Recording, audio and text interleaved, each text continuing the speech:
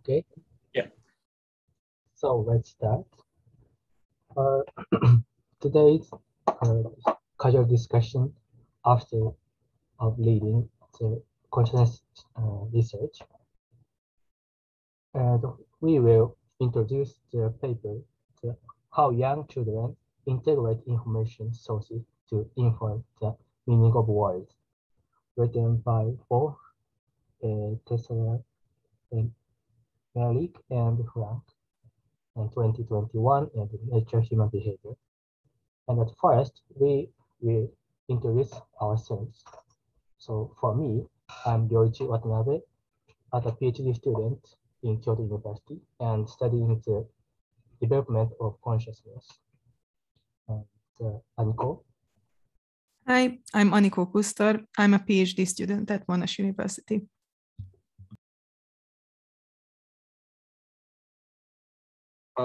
My name is Yota Kawashima. I'm a research assistant at ATR in Japan and Monash University in Australia. Okay, and so I will summarize this paper at first time. And in this study, the authors examined how young children integrate the information to learn language, something, a words, and a meaning. And in this study, the authors decided three factors as for the learning of a meaning of words. Firstly is the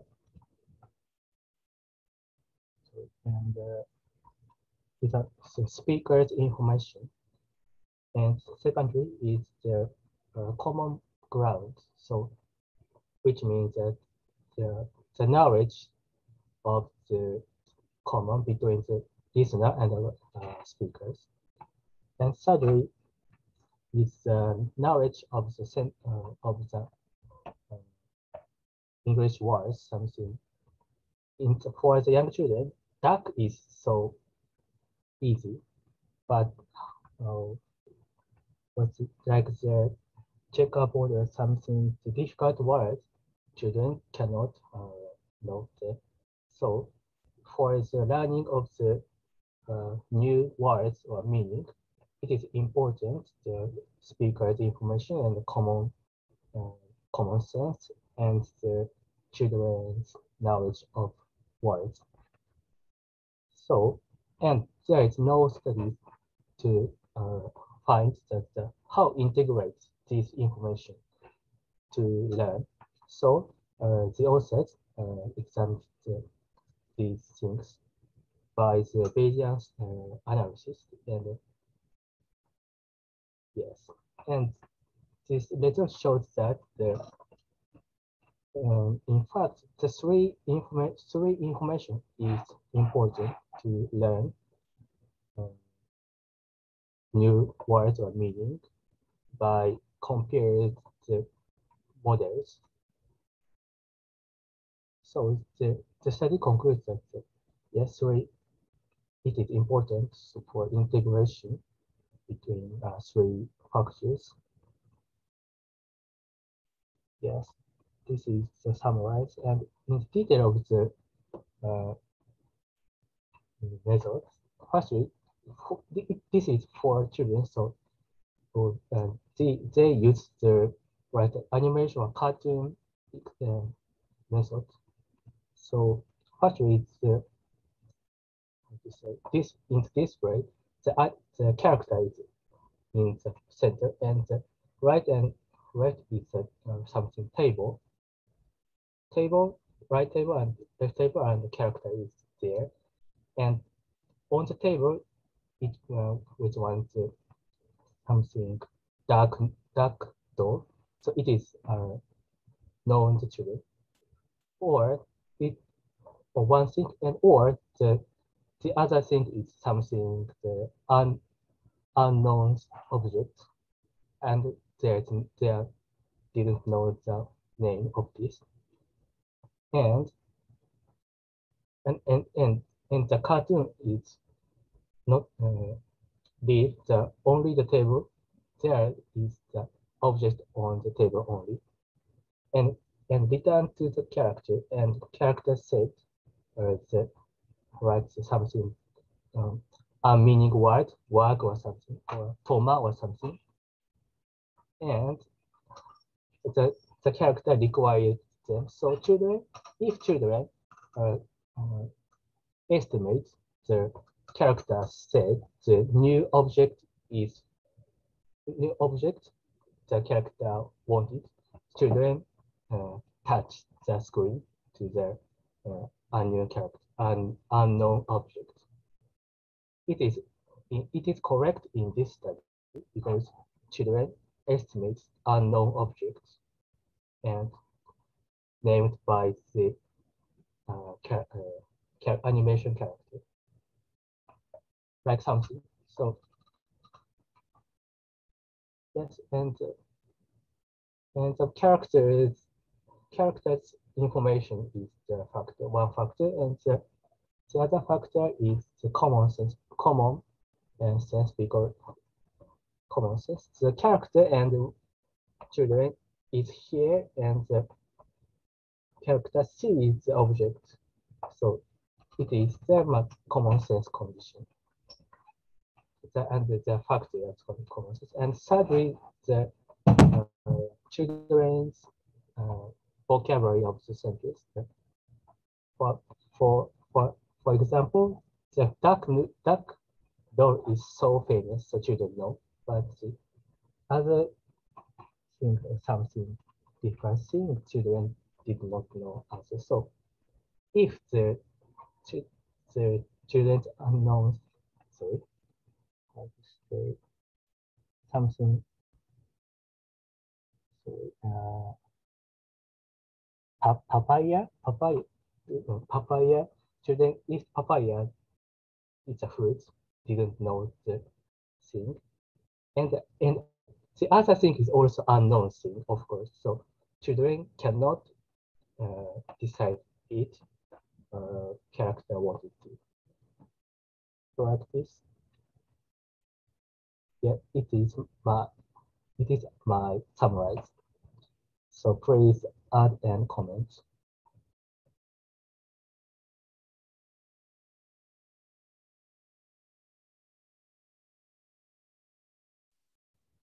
How about Yoda? Well, okay. So firstly, we have been reading paper related to consciousness, right? But this paper is a bit different from consciousness research. So the main focus is learning in children. So when we talking about integrations, maybe it's very important to know that the integration, the meaning of integration is in this paper is a bit different from something in the consciousness research. And I think the main focus of this paper is how the children can use the knowledge or inference to learn new language. And then this study does not or show any neural recording. So all based on behavior results. And then this paper proposed some models to explain the behavioral model, which Ryoichi explained. I think, yeah, that's it from me. And Aniko, if you want to add something. Yeah, so I think it's a very nice paper because they are mostly focusing on the computational modeling, and they set up these. So they have the main model, which is this. What is it called? Rational integration model, and then they also have set up different models. So, as it was mentioned before, this rational integration model has these three components of three different sources of the information. And then But I think it's very fascinating that they set up alternative models where they kind of took out each of these three components and kind of lesion them, so to say, or yeah, so that was very nice, and I think it was a very powerful way to show that this integrative model is better explaining the experimental data, and it seems like a better model than compared to the other models where one of the sources of the information was not accounted for, not integrated into this model. And then they have also looked at so additional models with where they introduce certain biases or some kind of an additional step of evaluating the importance of these information sources. And yeah, so I think it's definitely, I think the point of this paper is the attempt of fitting a computational model or creating a computational model for language learning. Yeah, overall, I think I think we have summarized the most important sections of it. And yeah, we can, I have a couple of questions, but yeah, go ahead. I can wait a bit.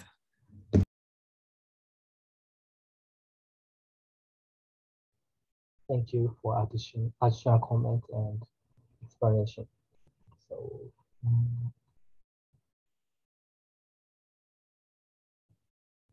yeah, at first we can discuss and think for the something uncalled question. Or how about you? Do you have some questions now? Yeah, I have some questions, but probably not directly related to this research. So I can go after Aniku's question. Okay, so my question basically is about the three information sources. So this the expectation of cooperative and informative speaker. The second one is shared common ground, and the third one is semantic knowledge. So these were the main three factors or main sources of information that the authors assume people use. And yeah, I mean, obviously, it's difficult to set up these basic components of any model.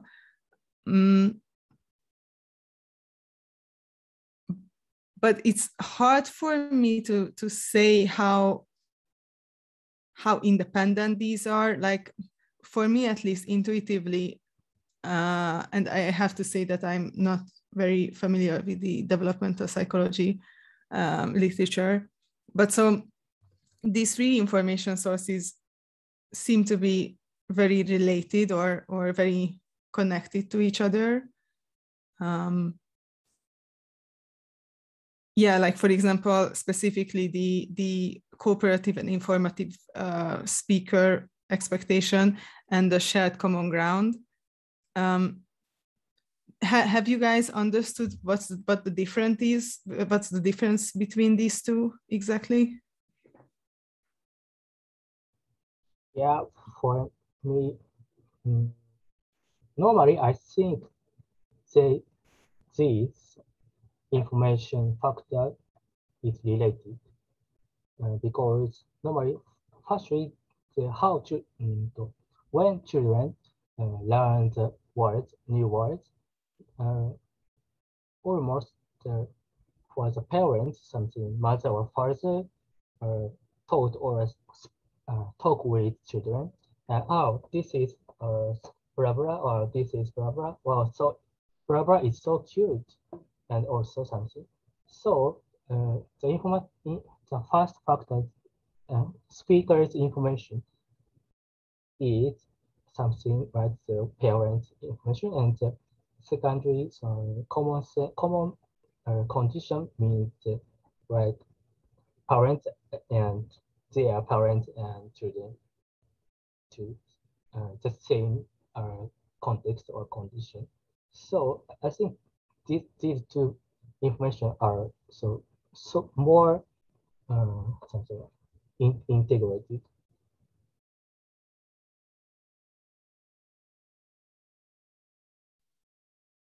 Yeah, I guess it's do I understand it correctly that like in that way the first source of information is like this cooperative and informative speaker is more about the speaker itself, that was in this instance the little frog character, and then the shared common ground is more about the context or the or the situation or the scene that they were, and like how long they have been interacting, and that was it, like that this was an interaction between them. Is that how you understood this? Yes, basically, yes. So I think in both information source, we need the speaker. That is the source of confusion, I guess. But for the speaker informativeness, what the listener use is only the information from the speaker. On the other hand, in the common ground or the other information source, the speaker at least communicate with the listener in some way. So I think there's some kind of agreement between the listener and speakers, and that gives some context in the conversations. So that's I think the main or difference between the two information sources. But I think they are kind of or strongly related information sources. So I kind of see the differences between two, but it's, I would say, really related or correlated.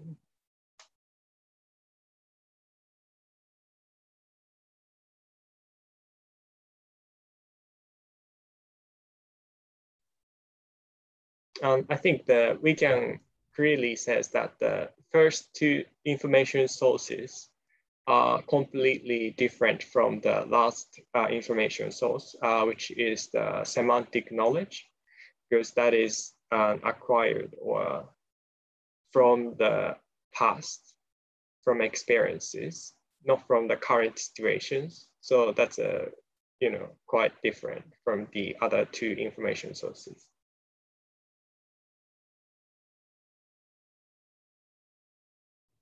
Yes, I think so.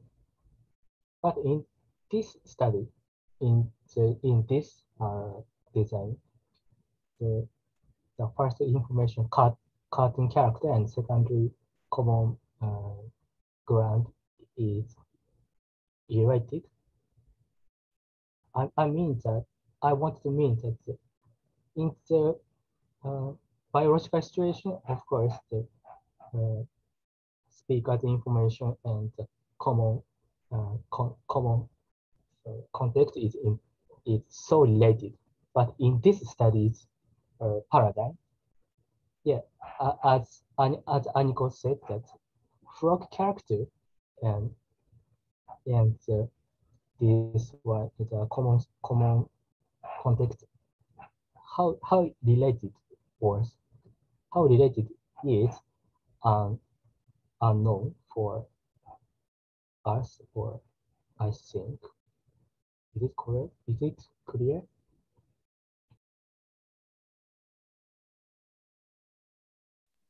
Well, I guess it's kind of established in the task. So I haven't spent that much time reading the exact methodology, but what I understand is that so they had different trials, and then they had these frog characters showing different objects, and then the new object or naming it, and then it disappeared, or then and I think there were other trials. Yeah, when it came back, and so yeah, so I guess it was the interaction between the frog and the child that kind of created this common ground, that, like, you know, that if the frog, for example, would have just randomly, like, didn't, like, for example, didn't or wouldn't have directed its attention to the child, and then there's no interaction, or yeah, I guess. But yeah, it's a bit I guess difficult to yeah understand what exactly, or how this situation was perceived by the children.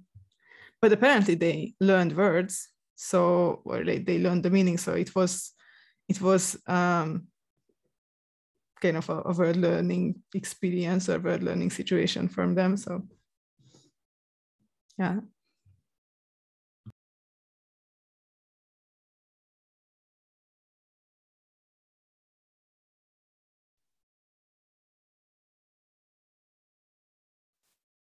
Do you have any other question, Nico?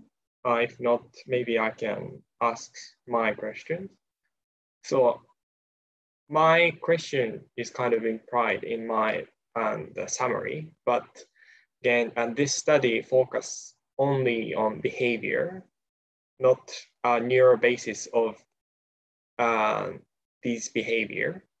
So I'm wondering whether these model also can be applied to a neural model, or I don't know, let's say here there are 3 information sources are assumed, but how or where are they represented in the brain? So probably the knowledge, word knowledge can be related to memory, I think. But the other 2, so information sources, I don't know where can be, or where in the brain are they represented in the, and also here the importance of learning is the core component of this learning process is that integrations. But this paper did not mention anything about the brain region where integrated these 3 information sources. So I was wondering, where is the core of the integration in the brain? What do you think about this?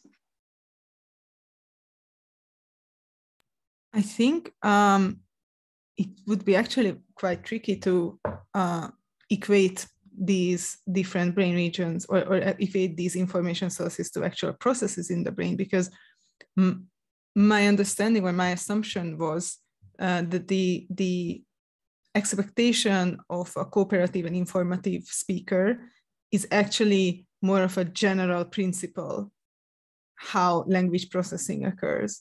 So it's not specifically, or not necessarily, you know, a separate brain region that activates because it kind of signifies this, but it's more like kind of the whole system is built with this assumption that in this phase of language acquisition, the speaker, or kind of most of the interactions, or most of the adults, they will act this way.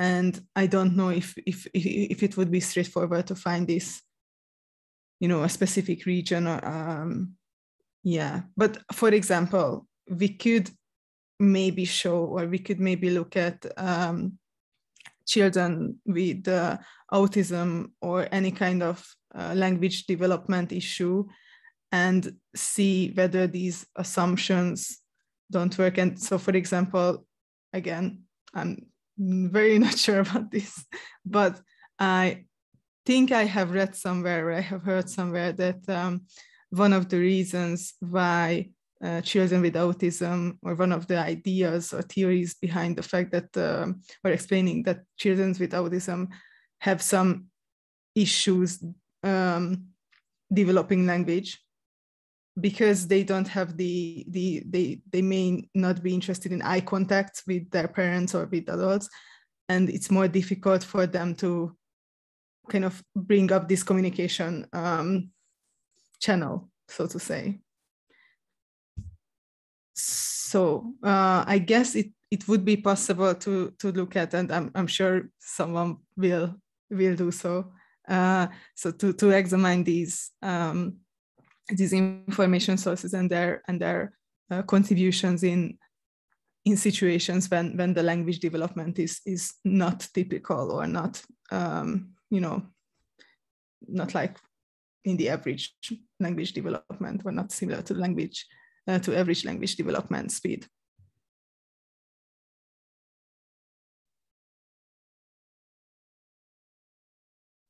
I see. So if we look at the figure 1, which explains the parameters, or the increase of parameter as a function of age. So if you, or as you grow up, the parameter just increase, which means that the person, the child, is more sensitive to something, or get, I don't know how to explain, but like get more meaning from the information. Is it correct? And Aniko mentioned that autism, but for those children, the amount of information they receive is limited compared to the other healthy children. So for them, it's very difficult to get, or increase the parameter through experiences, or is it correct? Or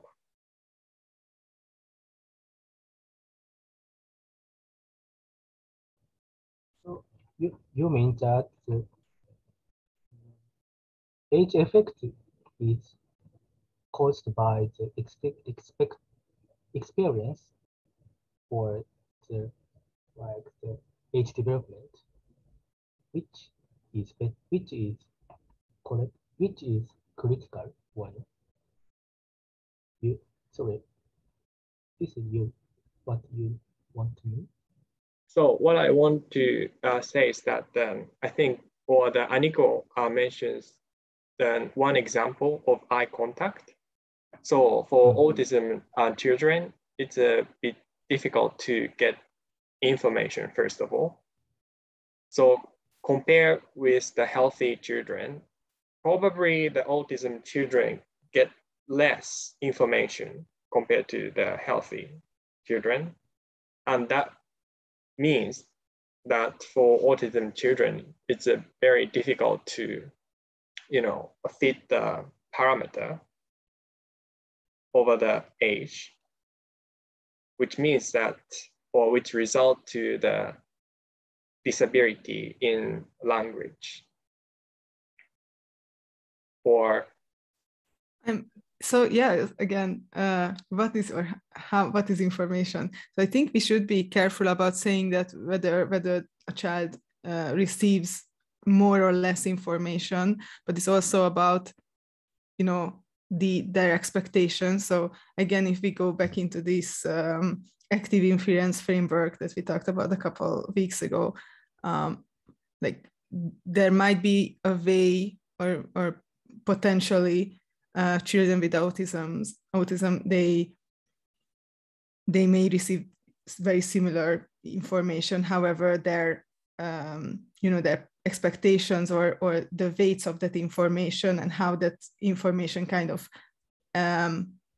impacts their knowledge and their top-down processes may be different. So again, I think this is something that you know, with a simple example, if you go into a situation assuming that, okay, here's this person, I have to pay attention to that person and they will tell me what is this object, then it will be more quick for you to kind of establish what is this object if you don't know exactly like what will guide or what will give you relevant information. So yeah, so I think it's difficult to say what is the exact difference between neurotypical and non-neurotypical development. But yeah, I mean, it's yeah, I don't know. But I didn't want it to bring up autism and kind of derail the conversation. Okay. So yeah, maybe the word or the way how I explained was not good. Yeah, so I don't say that the autism children do not receive information similarly or the same amount of information as the healthy children. But what I wanted to say is that they kind of miss opportunities to learn language for some reason. For example, in this experiment, to learn a new language, it assumes that there are three information sources. They are important for learning new vocabulary. But if I don't know, or if I do not like, let's say, watching this frog and can't sit down in front of the display, then that means that I lost the opportunity to learn a new language. So in this sense, what I wanted, in this sense, I mean the loss of information, less information. But it basically means that just lost the opportunity of learning, and that can be explained in the autism, or can be applied to the autism children, and actually, or what I wanted to say.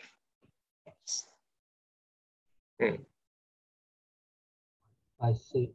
Yeah, and in fact, however, the ASD children, there is a high language ability. So there is ASD children who have the high language ability is of course there. So, and eye contact is one of the social cue, and also, and of course the ASD children miss the social signal to learn new words, but actually they learned the words. I think the other approach or other process. So typical neurotypical children, so social cue and what is the object their parents or someone see and point it, and the children integrate object and speaker's information and common condition or something. But I think the ASD children, have not the social cue and eye contact, but of course they learned the object and the speaker's words and categories. So yes, so it is, I think, important point. And in this study, for the typical children's first computational model study. So next step, we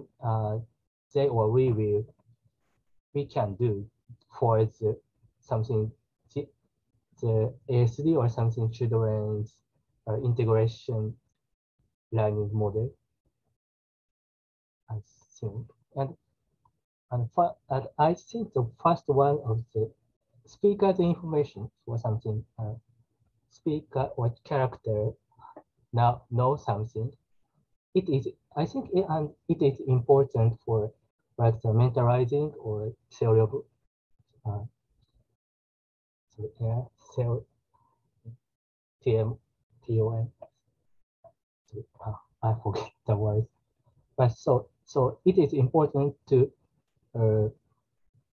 lead the or believe. So it's important for children to catch the speaker's intent or belief or something, knowledge. So it is so in this study, in this factor, it is, I think, important to self-mentalizing. So so as this in this point, as the student, as the children have the hard to this, I think. I see. So you are saying that there might be another information source, right? Which is not considered in this model.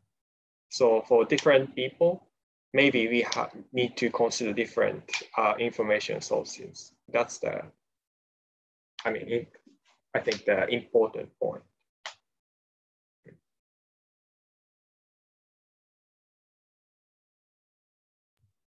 Yeah, and I guess with what you just said, with this knowledge or belief of intent, or is it a theory of mind that you were thinking? Yeah, so I guess it's quite fascinating that, for example, even this little frog character has, people or children assume intent. Of course, like that's why, animated films are very, very like entertaining, because people very easily assume, intent to almost anything.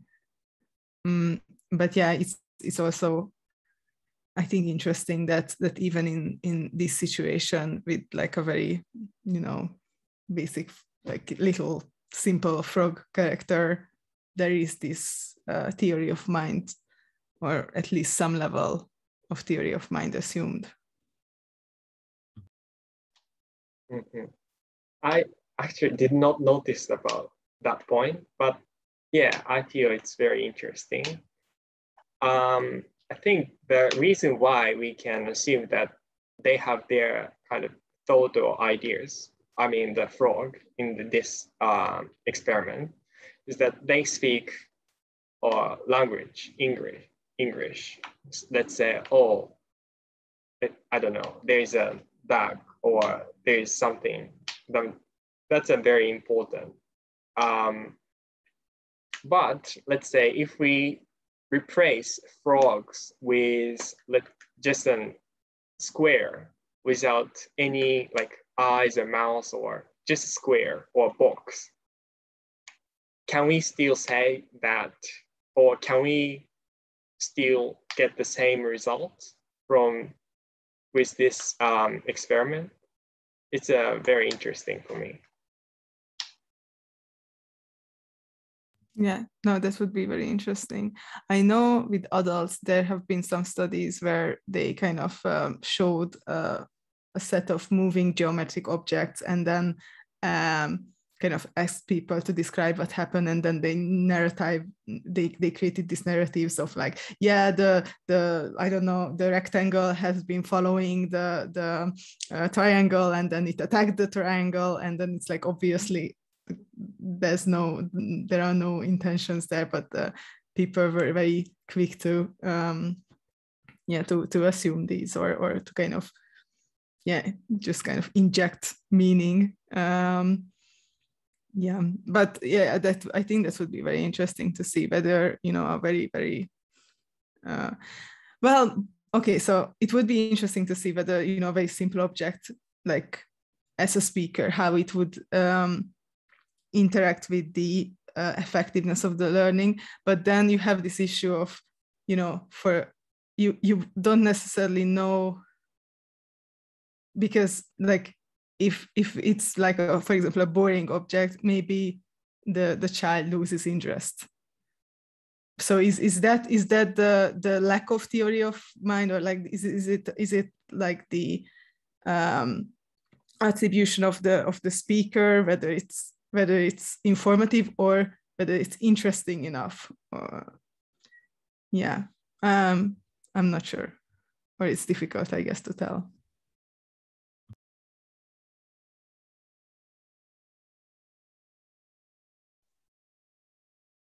So probably that can be reflected or included in speakers' informativeness in this framework or model, but not sure how much that will affect in this affect the results itself.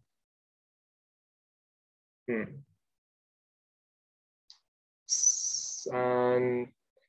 you have any other questions, Ryoichi or Kaniko? Yeah, I don't have any, but for the method, I have a question. I'm wondering how to measure the speaker's informativeness in this study. I'm wondering, but because it's only the frog or some the other animals.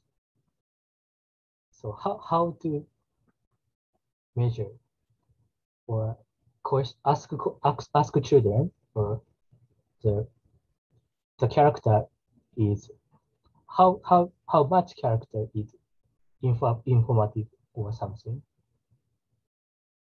Do you catch the information? So is it a question to my comments or just to this is study. If so, I don't know. Like, first of all, your question is not clear to me, because the speaker's informativeness is just how much the listener can infer what the speaker thinking of. Yeah. So in this study, the authors measured it? I don't think so, no. So I'm wondering, I think the trend is right, but this trend was measured in this study, or how to measure? Because, yeah, of course, I think the authors used the many animals, frog or the other character.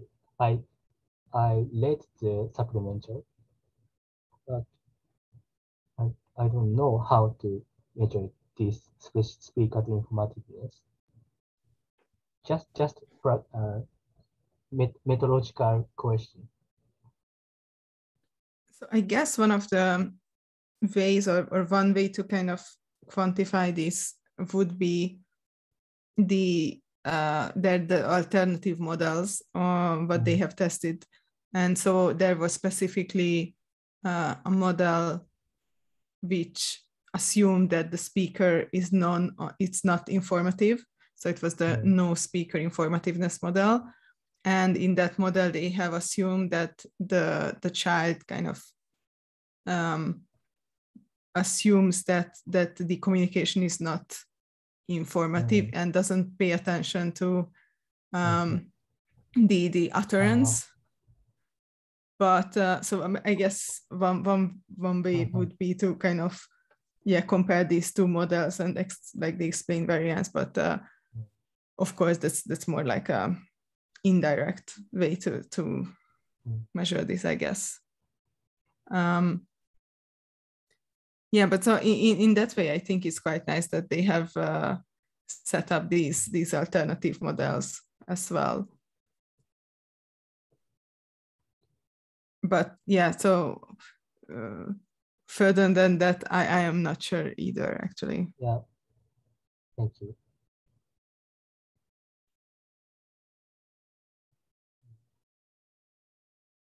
Any other question, Ryuichi or Aniko?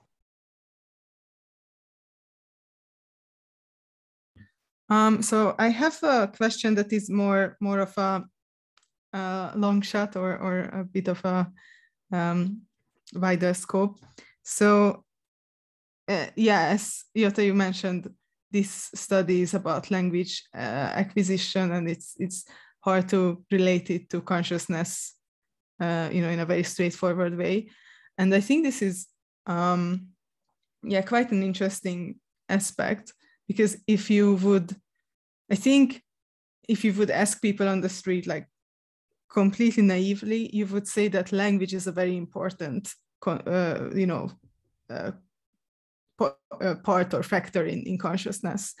And then on the other hand, my very limited understanding of the current consciousness theories say that there, like in many theories, in just the main theories that we usually discuss, IIT, global neural workspace theory, etc. So higher order thought theories, all these theories, like, is there a clear role of language in these theories? And I can't really tell, or I don't know of.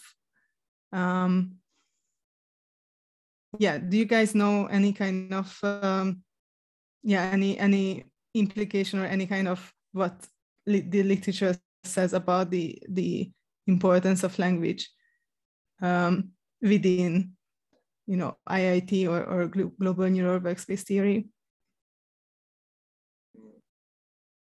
Shortly, I don't know. So I'm a bit skeptical about the relation between the consciousness and language, because as a human being, like we are living in a social environment, a society. So the language is very important to, in a sense, survive in the society. But if you think about, I don't know,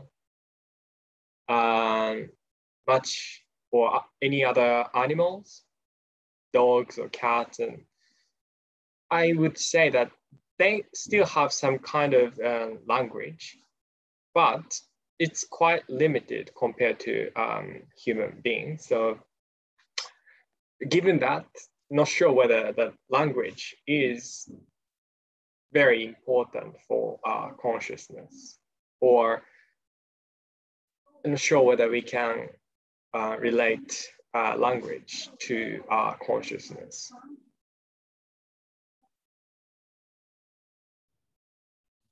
So I think I would argue with that. Oh, sorry. Just one note on this. So if you think about that, like language allows, I think, more efficient information processing, because you have better tools and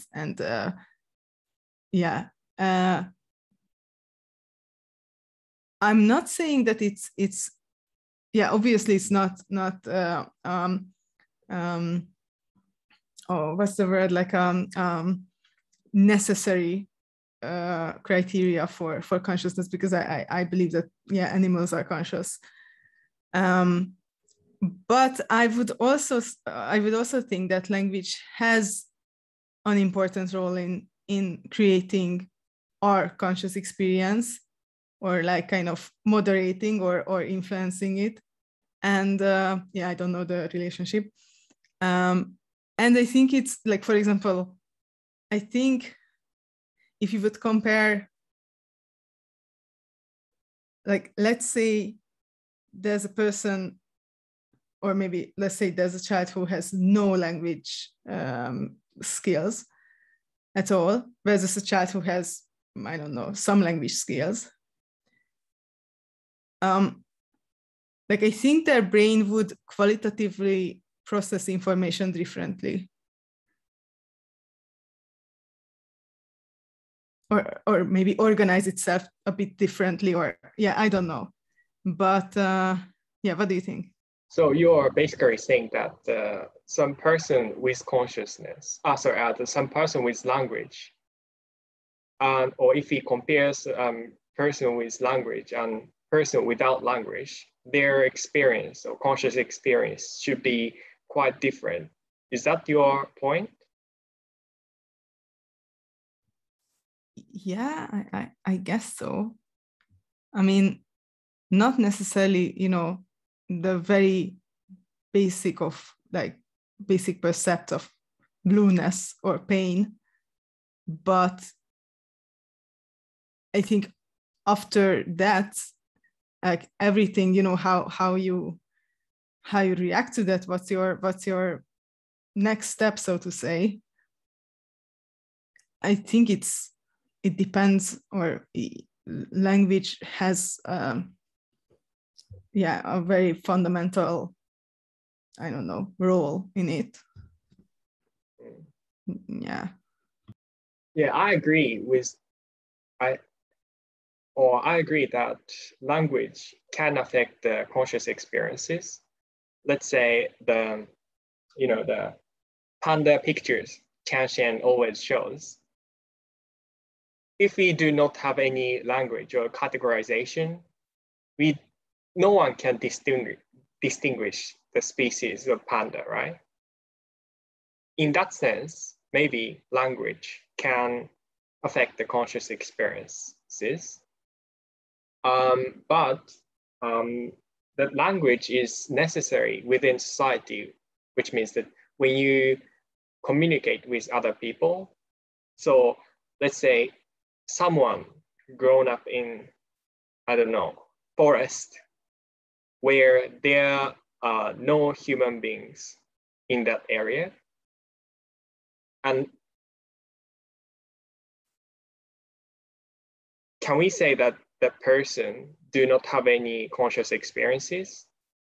I would not say they do not have any conscious experiences. So in that sense, the consciousness can affect the experiences. That I agree with that, but not sure whether the language is necessary for consciousness. Language can affect the conscious experiences. I agree with that, but I'm not sure whether the language is necessary or necessary sufficient component for conscious experiences. Not sure whether my reply makes sense or not. See, and your point is so important, I think. So language is needed for consciousness. So I think that infant or children's study is important for conscious research. And in fact, do you know the childhood amnesia?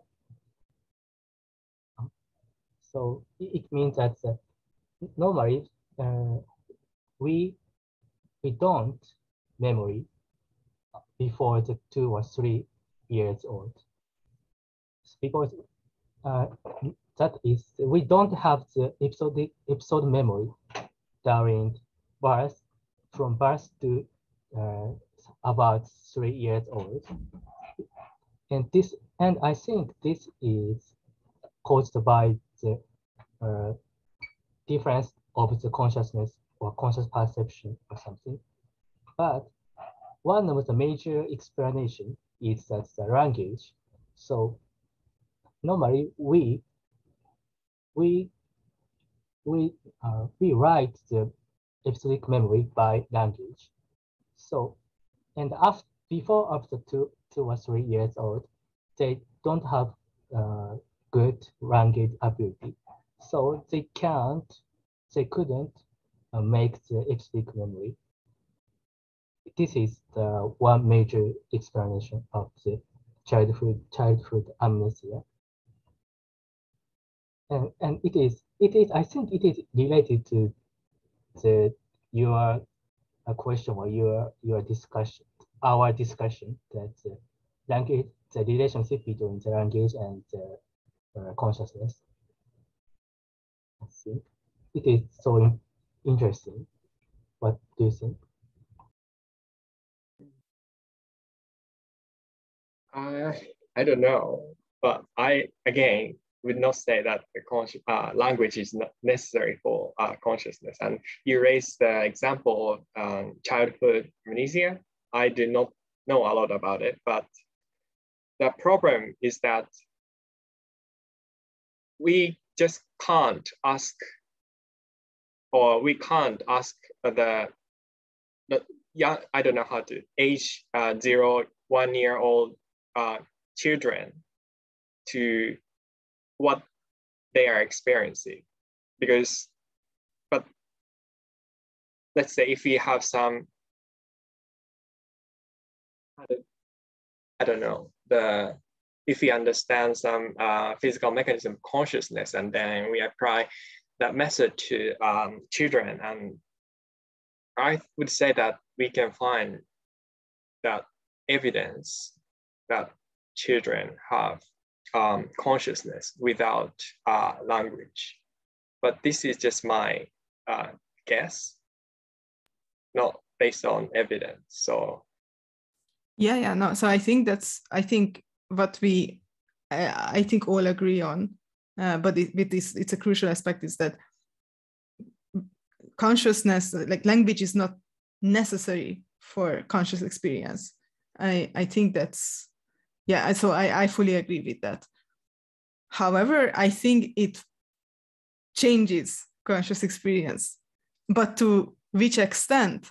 You know, if it's the difference between, oh, I have, you know, I don't know, I have conscious experience without language, and then a bit more, I don't know, something or be different with language. So if it's more or less, or just different, or who knows, like, you know, maybe without language everything is very intense because you don't, I don't know, it just so maybe basically they have more consciousness. It's like, I don't know, who knows. But yeah, I completely agree that, yeah, developmental psychology is such an important field for consciousness research. I see. So like here, if we ask, or if we, let's say, think about the time scale or lifespan, it's very difficult to test that because, you know, the children cannot report. But if we think about the like second language, like in our case, or at least in my case, my native language is Japanese, and then after that I learned English. So in that sense, I don't know, the amount of language or the word or the expression is just increased. And here, what I can compare is that the experience before learning English and after like mastering English. So do my experience change before and after? I don't know. I don't know.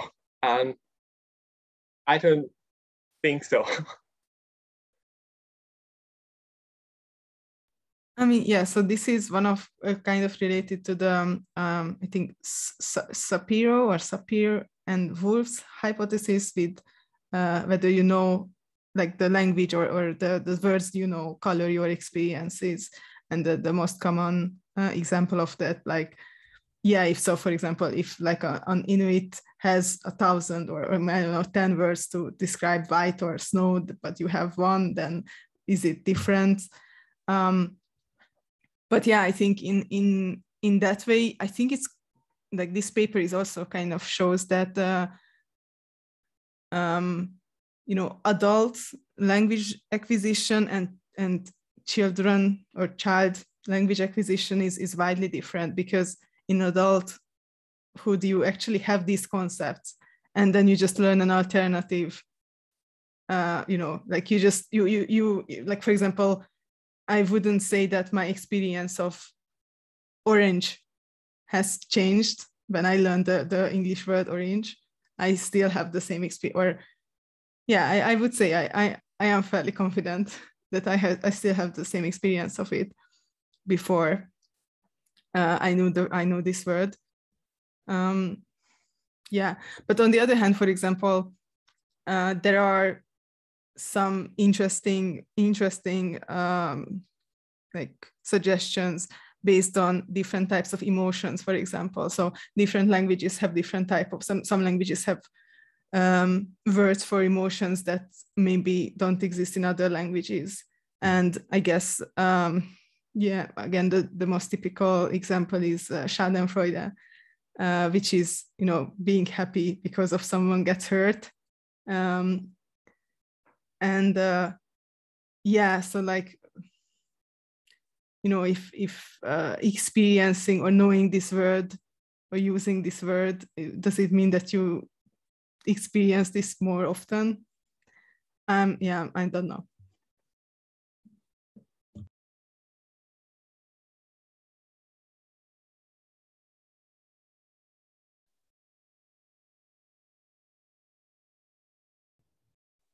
Yes, it is so interesting. So, and I think that for, yeah, it is, our discussion is related to the representational ability or representation and something. Yes, I also interested that, yeah, in Japanese, in English, apple is a red fruit, something. And also, we, Yoda and I read the lingo in Japanese, apple. Lingo, when we see the lingo, the sentence, we imagine the apple same way. And also in French, pomme is the apple. So I read the pomme, I imagine the red fruits. So as a language, yes, it is it is interesting for me to the same word, the different words, but the same representation. I think it is related to the consciousness changed by the language.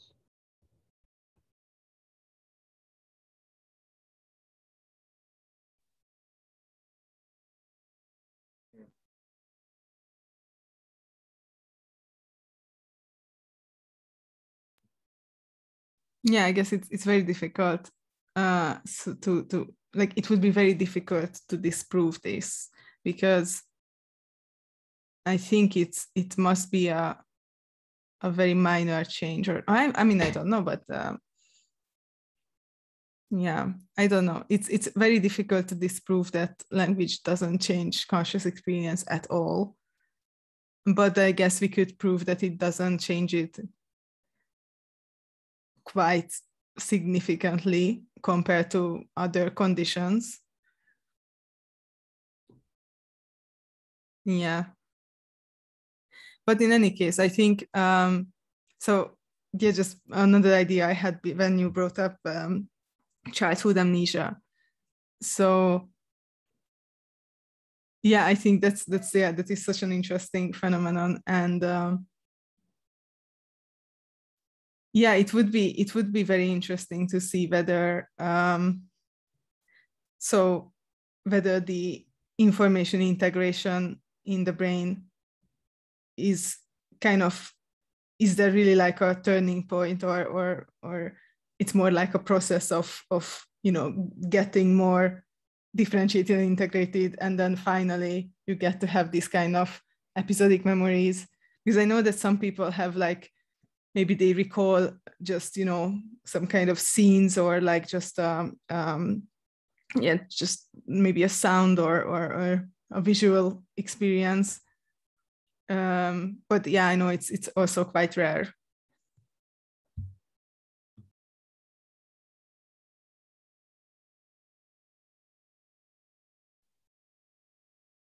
Okay, so I think we've already discussed this paper for about an hour.